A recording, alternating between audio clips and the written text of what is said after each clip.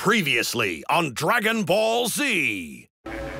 After more than a decade of battling the most powerful villains in the universe on DVD, Goku and his friends now face their greatest challenge yet. A high-definition revolution has taken the world by storm, and with it has come the arrival of a true technological titan. A video format capable of supporting resolution so powerful, it leaves even the mightiest DVD in the dust. It's over 9,000! 9,000?! No, Vegeta, it's 1080p. Bluray, the most advanced home entertainment system the world has ever known. 6 times the picture clarity of DVD. Any attempt to bring Dragon Ball Z's original standard definition transfer to this new format would leave even the hard-edged Vegeta looking a little fuzzy. Fortunately, the team at Funimation is standing by, ready to help. To meet this challenge, they've called upon a team of video experts who will put their training to the test in an effort to bring Goku and his friends into the high-definition age. Can they take Dragon Ball Z to the next level? Find out now.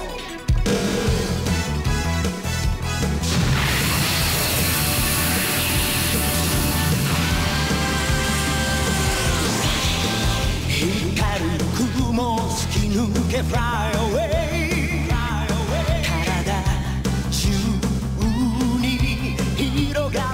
Hey, welcome to Funimation. We are the video engineers who are in charge of restoring Dragon Ball Z. Our goal with this release was to try and get it to look as much like the original film print as possible. We do that by using various processes and filters, and we go through each episode frame by frame and look for instances of dust and scratch marks and things like that, and we clean those up to try to return the film to the original glory. But the process actually begins at a company called Transfer.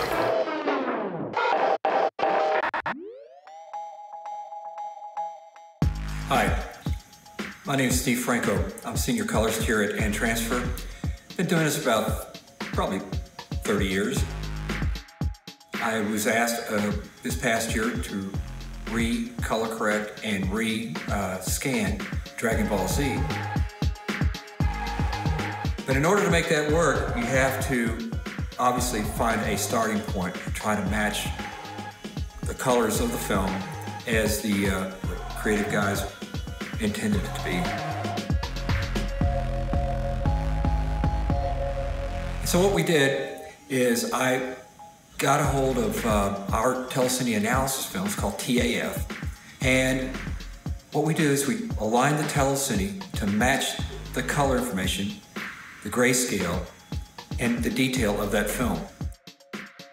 Now, the prints at that time, you had a lot of grain, but in standard depth, the grain was kind of smushed over because you didn't really see the grain. And now we're taking to HD. It's looking further into the film. We're seeing more resolution. And of course, one of the byproducts of resolution for any film is grain. Grain is what gives us the resolution. That's probably one of the most important things about this project is trying to be as true and honest and do the proper reproduction, if you will, of this film. I feel that we've accomplished making it look as true as it could possibly look. And when you look at this, I think you'll be pleasantly surprised with this version of Dragon Ball Z. I want to see what the great Kakarot's made of! Huh, you want me? You got me!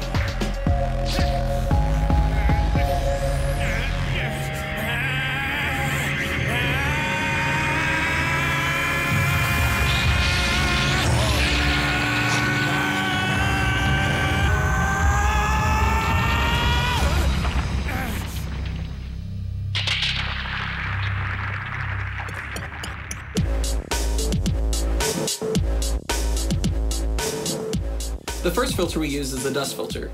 Because we're working with animated material, the filter's kind of prone to removing stars from the sky or people's pupils, so we have to remove it from specific parts of specific scenes before we send it onto the fix pass. So after the dust pass, we move on to doing the fix pass, painting out any blemishes, abnormalities, even hairs, blemishes, or bodily fluids, frame by frame, frame by frame, frame by fracking frame. Just basically anything that is abnormal. Tape marks, also tape marks between the scenes. And it is the most time-consuming of all the processes.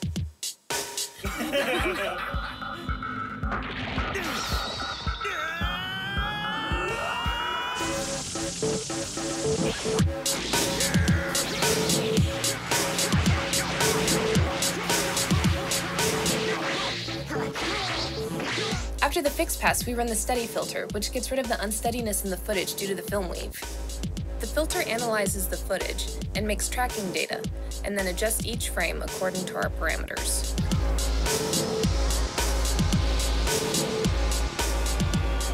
After the steady pass, the last couple of filters that we apply, the first of which helps reduce the flicker that's evident in our print, and the second processes the grain and noise in order to make this the truest representation possible of the original master. Once that's done, we send it through a couple of passes of quality control and send it on to our editors. And that's pretty much it. Isn't that right? Next time on Dragon Ball Z. The action continues like you've never seen it before. For the first time, witness every crushing Kamehameha, every titanic transformation in true 1080p high definition. Volume 2, coming soon to Blu-ray from Funimation Entertainment.